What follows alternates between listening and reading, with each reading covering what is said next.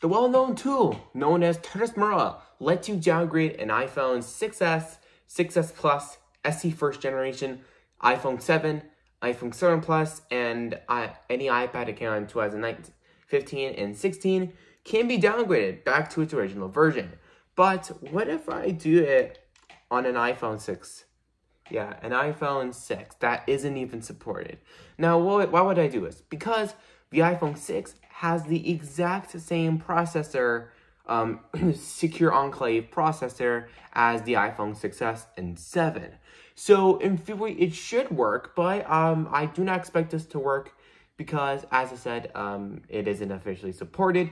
So yeah, I've been waiting for an A8 exploit. So as you can see, this is my iPhone 6.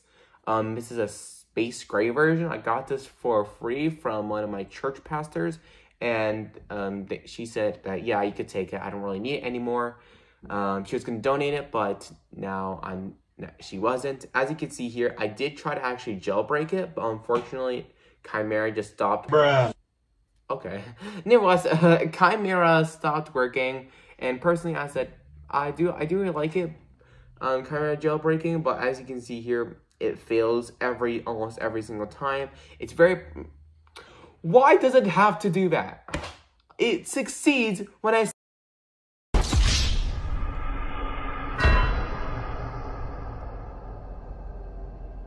Nonetheless, yeah, I'm probably ranting by now, but nonetheless, what I'm trying to tell you guys is that this thing has the exact same secure enclave processor as the iPhone 6S and iPhone 7. So I'm going to try the exploit, the boot ROM exploit, to downgrade my iPhone 6 down to iOS 8.2. Yeah, you can see here, this is my jailbroken theme. This is just rounded icons and stuff.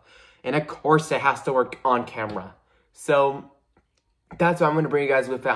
I was going to plan to do this myself, but I think it'll be a great opportunity if I were to do this with you guys. So let's get started, shall we?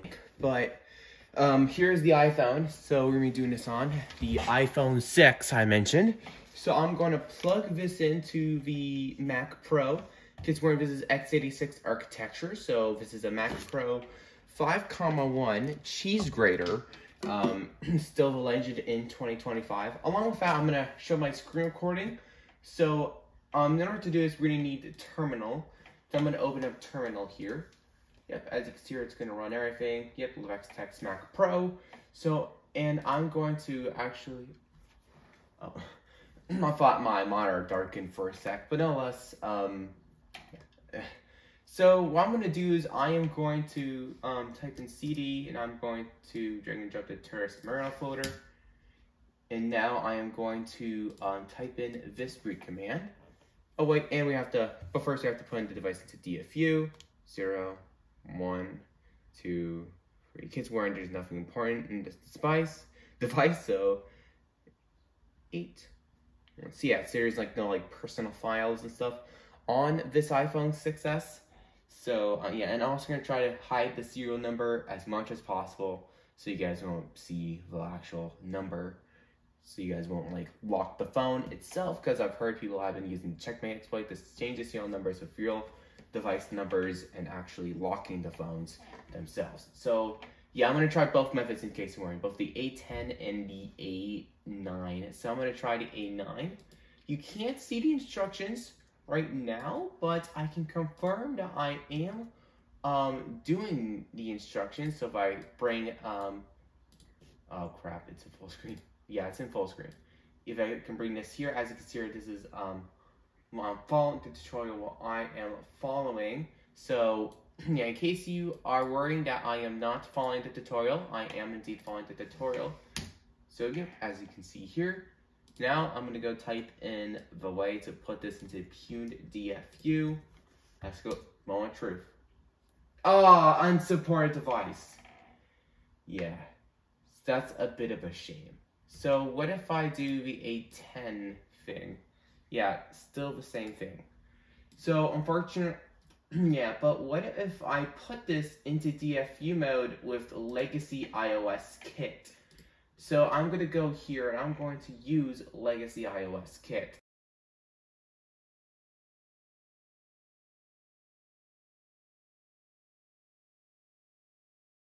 type in bash. And I'm going to go into Legacy iOS Kit, and I'm going to go to restore.sh. Now, if I'm not mistaken, this should probably let me put this phone into Pune DFU. Oh, okay. I guess I have to.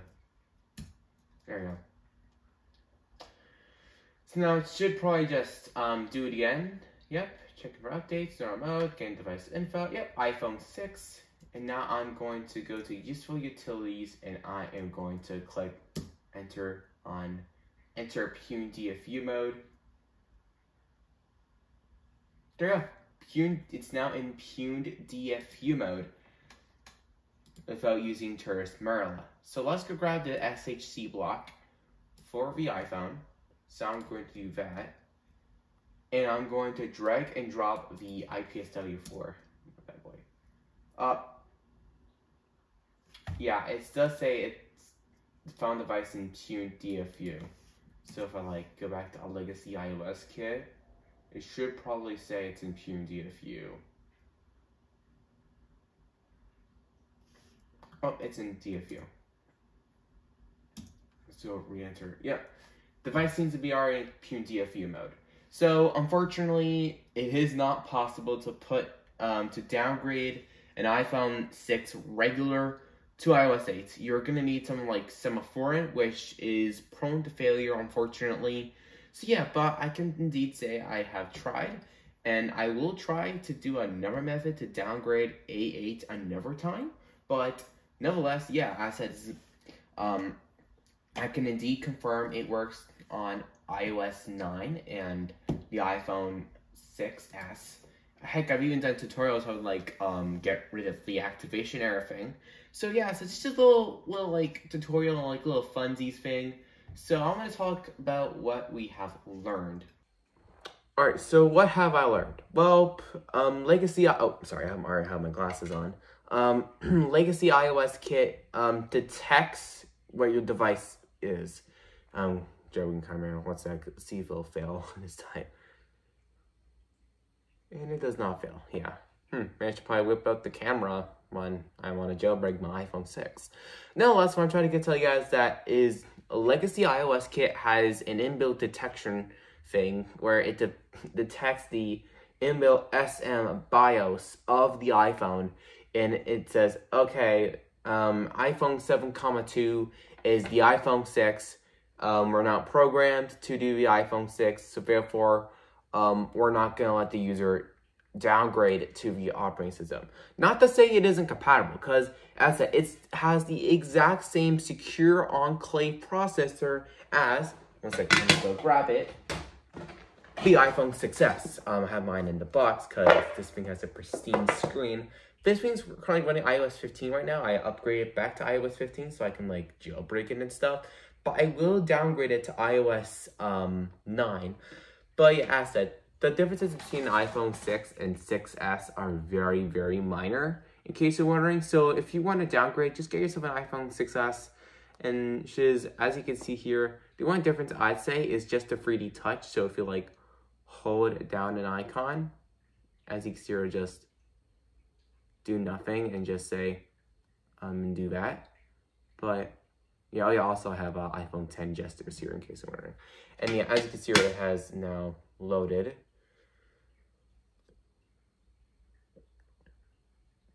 Yeah, as you can see, I've also jailbroken this iPhone with dopamine. So yeah, I totally upgrade all my iPhones to support dopamine. So yeah, maybe I might try to find another solution to downgrade the iPhone 6 to iOS 8.2. I don't care if it's tethered. I don't care if it's untethered. I don't even care if it's semi-tethered. I just care about getting this iPhone 6 back up and running on iOS 8. But yeah, as I said, we give it a little try. iOS, it does not support the iPhone 6 or any A8 devices. So if you're going to try it, I don't personally, you plan to try it on your iPhone 6, there you go. So as I said, thank you so much for watching. If you did, please subscribe to the channel. It would mean a lot if we can reach 400 subscribers. we're already around like 300 or so. So if you could get to up to 400, that would be an absolute honor. And yeah, for now, I'm Vex Tech. Thank you so much for watching, and I'll see you guys in the next video.